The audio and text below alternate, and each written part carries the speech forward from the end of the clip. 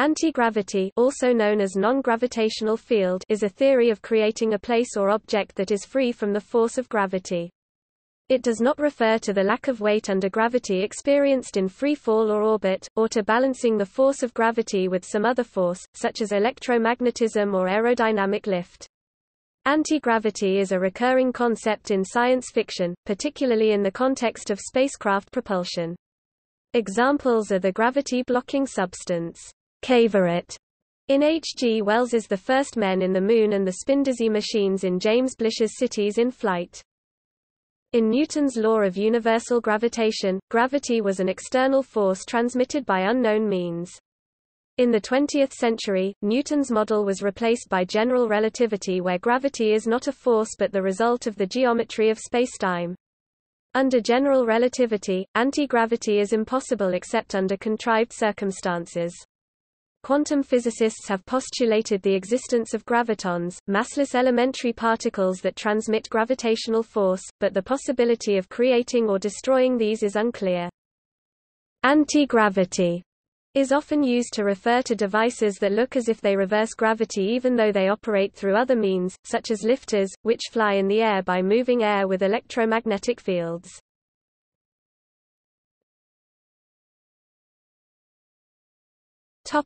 Hypothetical solutions.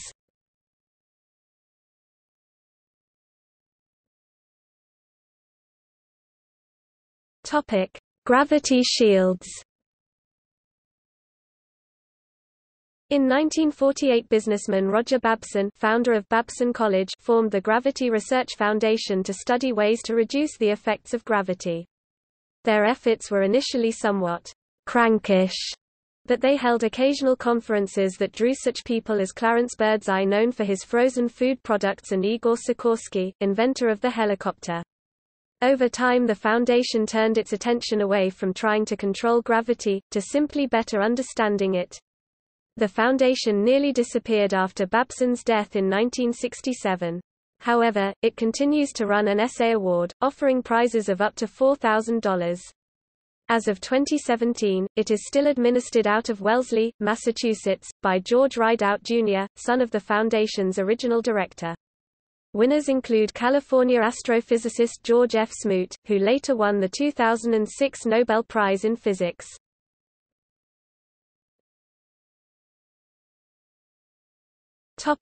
General relativity research in the 1950s. General relativity was introduced in the 1910s, but development of the theory was greatly slowed by a lack of suitable mathematical tools. It appeared that anti-gravity was outlawed under general relativity. It is claimed the U.S. Air Force also ran a study effort throughout the 1950s and into the 1960s.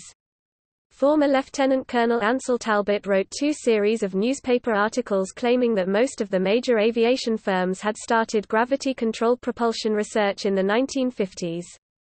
However, there is little outside confirmation of these stories, and since they take place in the midst of the policy by press release era, it is not clear how much weight these stories should be given. It is known that there were serious efforts underway at the Glenn L. Martin Company, who formed the Research Institute for Advanced Study. Major newspapers announced the contract that had been made between theoretical physicist Burkhard Heim and the Glenn L. Martin Company. Another effort in the private sector to master understanding of gravitation was the creation of the Institute for Field Physics, University of North Carolina at Chapel Hill in 1956, by Gravity Research Foundation trustee Agnew H. Barnson. Military support for anti-gravity projects was terminated by the Mansfield Amendment of 1973, which restricted Department of Defense spending to only the areas of scientific research with explicit military applications. The Mansfield Amendment was passed specifically to end long-running projects that had little to show for their efforts. Under general relativity, gravity is the result of following spatial geometry, change in the normal shape of space caused by local mass energy. This theory holds that it is the altered shape of space, deformed by massive objects, that causes gravity, which is actually a property of deformed space rather than being a true force. Although the equations cannot normally produce a negative geometry, it is possible to do so by using negative mass The same equations do not, of themselves, rule out the existence of negative mass. Both general relativity and Newtonian gravity appear to predict that negative mass would produce a repulsive gravitational field. In particular, Sir Hermann Bondi proposed in 1957 that negative gravitational mass, combined with negative inertial mass, would comply with the strong equivalence principle of general relativity theory and the Newtonian laws of conservation of linear momentum and energy. Bondi's proof yielded singularity-free solutions for the relativity equations. In July 1988, Robert L. Forward presented a paper at the AIAA, ASME, SAE, ASEE 24th Joint Propulsion Conference that proposed a Bondi negative gravitational mass propulsion system. Bondi pointed out that a negative mass will fall toward and not away from normal matter, since although the gravitational force is repulsive, the negative mass, according to Newton's law, F equals ma, responds by accelerating in the opposite of the direction of the force. Normal mass, on the other hand, will fall away from the negative matter. He noted that two identical masses, one positive and one negative, placed near each other will therefore self-accelerate in the direction of the line between them, with the negative mass chasing after the positive mass. Notice that because the negative mass acquires negative kinetic energy, the total energy of the accelerating masses remains at zero. Forward pointed out that the self-acceleration effect is due to the negative inertial mass, and could be seen induced without the gravitational forces between the particles. The standard model of particle physics, which describes all currently known forms of matter, does not include negative mass. Although cosmological dark matter may consist of particles outside the standard model whose nature is unknown, their mass is ostensibly known, since they were postulated from their gravitational effects on surrounding objects, which implies their mass is positive. The proposed cosmological dark energy, on the other hand, is more complicated, since according to general relativity the effects of both its energy density and its negative pressure contribute to its gravitational effect.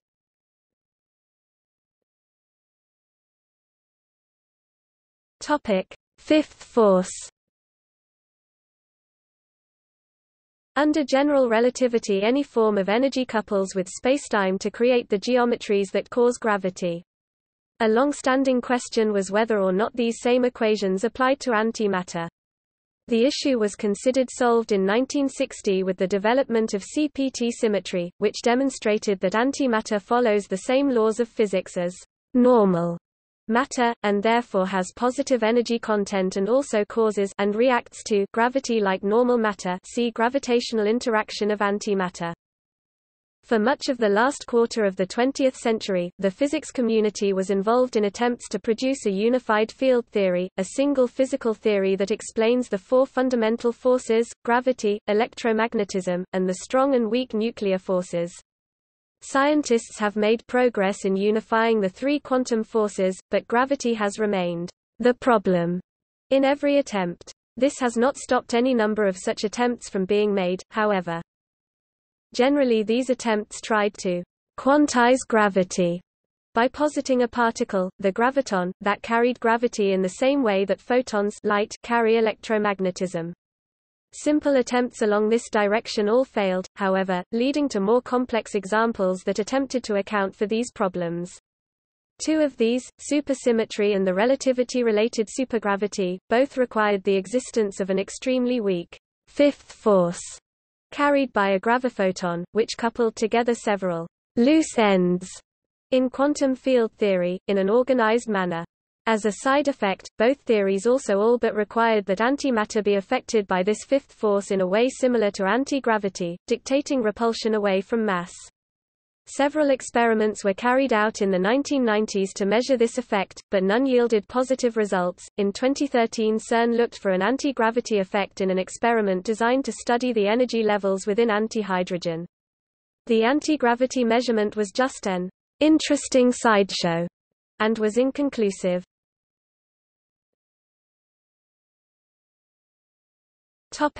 General-relativistic warp drives.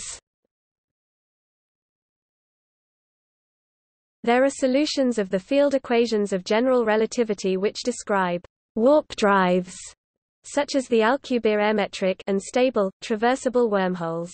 This by itself is not significant, since any spacetime geometry is a solution of the field equations for some configuration of the stress-energy tensor field. See exact solutions in general relativity. General relativity does not constrain the geometry of spacetime unless outside constraints are placed on the stress-energy tensor. Warp-drive and traversable wormhole geometries are well behaved in most areas, but require regions of exotic matter, thus they are excluded as solutions if the stress-energy tensor is limited to known forms of matter. Dark matter and dark energy are not understood enough at this present time to make general statements regarding their applicability to a warp drive.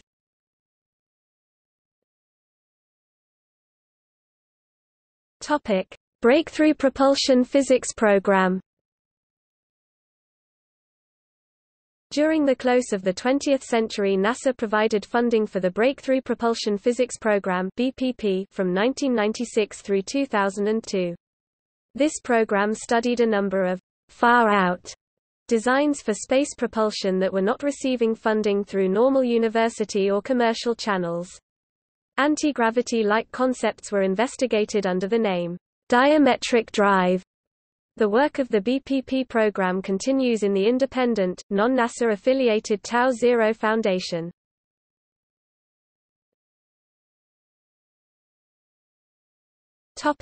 Empirical claims and commercial efforts. There have been a number of attempts to build anti-gravity devices, and a small number of reports of anti-gravity-like effects in the scientific literature. None of the examples that follow are accepted as reproducible examples of anti-gravity.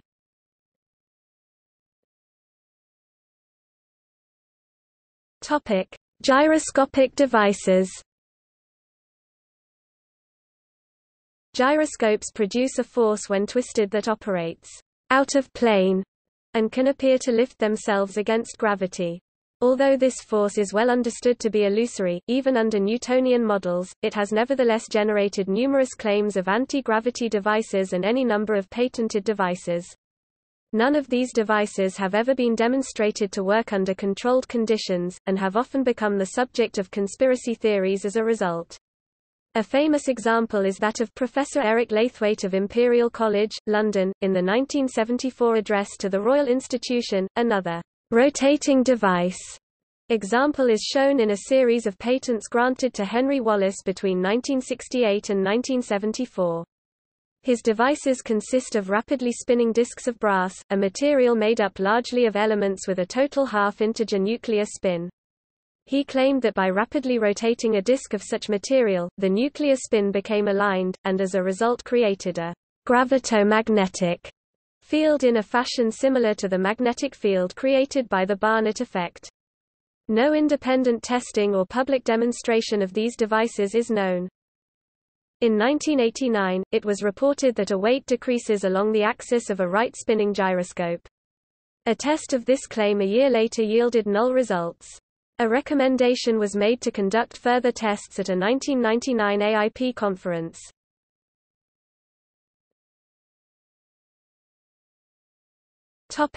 Thomas Townsend Brown's gravitator.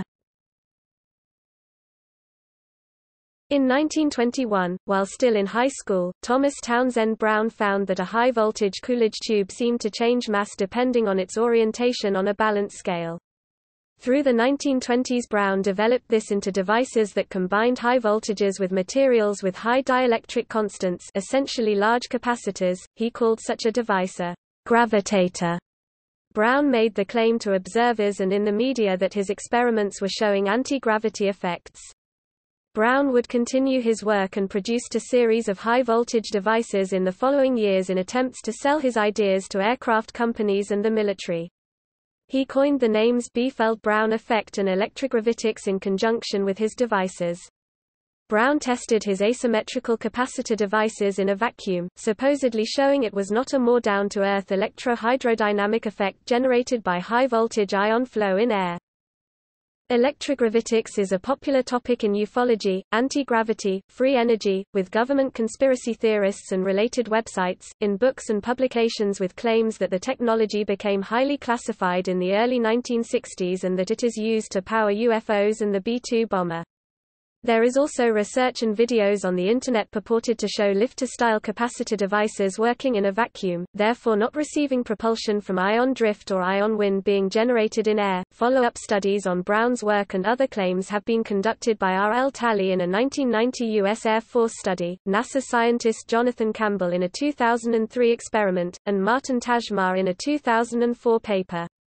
They have found that no thrust could be observed in a vacuum and that Brown's and other ion lifter devices produce thrust along their axis regardless of the direction of gravity, consistent with electrohydrodynamic effects.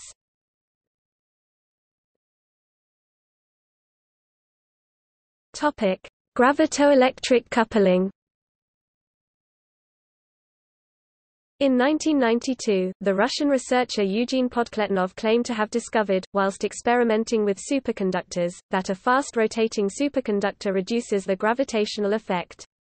Many studies have attempted to reproduce Podkletnov's experiment, always to negative results. Ning Li and Douglas Torr, of the University of Alabama in Huntsville, proposed how a time-dependent magnetic field could cause the spins of the lattice ions in a superconductor to generate detectable gravitomagnetic and gravitoelectric fields in a series of papers published between 1991 and 1993. In 1999, Li and her team appeared in Popular Mechanics, claiming to have constructed a working prototype to generate what she described as AC gravity. No further evidence of this prototype has been offered. Douglas Torr and Timir Dutta were involved in the development of a gravity generator at the University of South Carolina.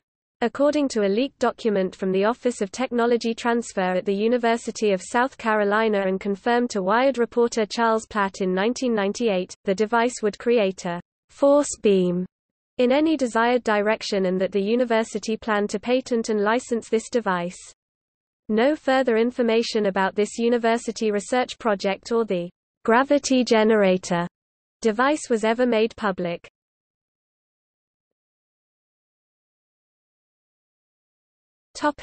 Göde Award.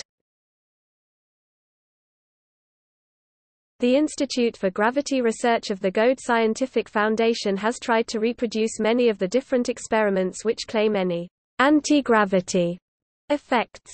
All attempts by this group to observe an anti-gravity effect by reproducing past experiments have been unsuccessful thus far. The foundation has offered a reward of €1 million for a reproducible anti-gravity experiment. See also